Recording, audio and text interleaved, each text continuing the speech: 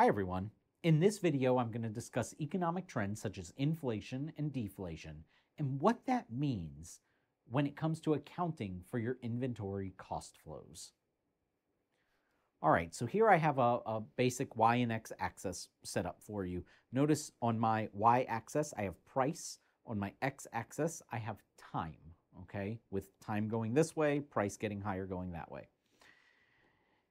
Economic trends. So over time, there tend to be periods where economic prices are trending higher or trending lower, okay? So prices of consumer goods, basically going up, going down. When prices of consumer goods are going up, we call that inflation. So that would be resembled by an arrow like this on the graph, right? We start off at a lower price, and over time, we grow to a higher price. That's inflationary. On the other hand, there will be times when prices tend to go down over time. That's known as deflation, and so that would have an arrow looking something like this, okay? So in this case, my red arrow is inflation, my green arrow is deflation. Now, this is all economics. So what does this mean in terms of accounting, and specifically accounting for inventory cost flows? Well, I'm going to throw specific identification out for a minute because specific identification doesn't really have a place here. This is more about the various cost flow assumptions companies make. And when I say assumptions, what I mean is FIFO, LIFO, and average cost. First in, first out, last in, first out, average cost. And I'm going to save average cost for last. I'm going to specifically focus on FIFO and LIFO to begin with. Now, FIFO, by the name, first in, first out. What that means is the first inventory you purchased, so say inventory purchased over here, that is the first inventory that you sell. So that inventory becomes your cost of goods sold. All right. LIFO is a little bit different. Under LIFO, last in, first out. So last in, first out is the inventory you bought over here later in time. That's the first inventory you sell, or that is the LIFO, cost of goods sold. Now notice here that let's just focus on inflation for a moment.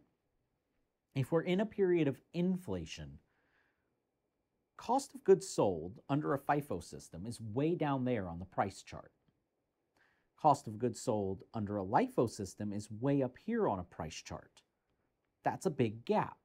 And so if you think about cost of goods sold, that's an expense on your income statement, which reduces your net income. What this basically tells us is that in an inflationary period, net income is going to be a lot lower if you're using LIFO as a company, because you are incurring a higher cost of goods sold than a company that is using FIFO. Okay? But the opposite holds true in a deflationary period. In a deflationary period, FIFO cost is coming from way up there, high prices, whereas LIFO costs are coming from way down here, low prices. So again, if you think of cost of goods sold as a reduction on the income statement, as something that brings down net income, what this is essentially telling us is that in a deflationary period, LIFO has an advantage. LIFO is going to report higher net income than, say, a FIFO company who has that higher cost of goods sold, okay? So this is how economic trends can end up impacting a company depending on whether or not they've made an assumption under, say, LIFO and FIFO. Now, I only talked about cost of goods sold, but remember, the other side of the coin of cost of goods sold is what's left over in your ending inventory, right? And so in a FIFO system, because you are selling the early price stuff, your ending inventory is going to be made up of your higher priced stuff, your later priced stuff. So notice, in an inflationary period, right, in an inflationary period, even though FIFO has a low cost of goods sold, what that's going to end up doing is give them a high ending inventory balance on their balance sheet. And of course, LIFO is going to go through the opposite. LIFO's ending inventory balance is going to come from earlier in time, right? its cost of goods sold is coming from later in time, its ending balance is coming from earlier in time. So again, if we just focus on inflation for a moment, right, LIFO COGS is super high under inflation, but LIFO ending balance is very low under inflation. And of course, vice versa for deflation, right? Under deflation, FIFO COGS is high, FIFO ending balance is low, LIFO COGS is low, LIFO ending balance is high. All right. So this is basically what happens as a result of economic trends. Now, a question I often get from students is, well, do companies try to game the system? Do they swap back and forth between FIFO and LIFO depending on what economic trend we're in? And they're not supposed to. And it would be kind of hard to do it because there's a cost to switching these systems. And there is also the notion of you should be consistent in the system you use from one year to another. And so if you try to switch without a valid reason beyond I'm just gaming the economics, you're going to get pushback, probably first from your auditor, and then if you make it through the auditor, maybe from regulators that are going to say, hey, wait a minute, you've used one system for years, why are you suddenly switching? I want to know the business reason for doing it. It'll look fishy, right? So it's hard for customers to play that game.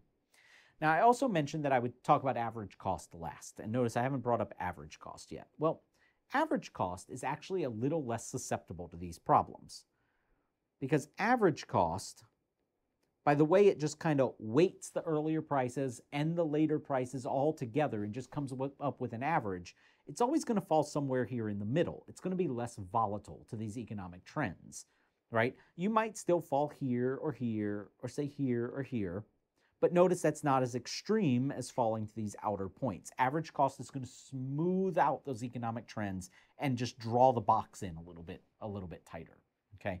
And then as I mentioned early on, just worth bringing back up, specific identification wouldn't even be affected by any of this because in that situation, you know what you're selling, you know what price you paid for it. It doesn't matter how prices are trending. You're always just recording, hey, what did I pay for this thing I sold? You're specifically identifying everything. So that's not even relevant really for this chart. All right, that's it for how economic trends impacts cost flow decisions. Hope you found this helpful, and I hope you join me for another video.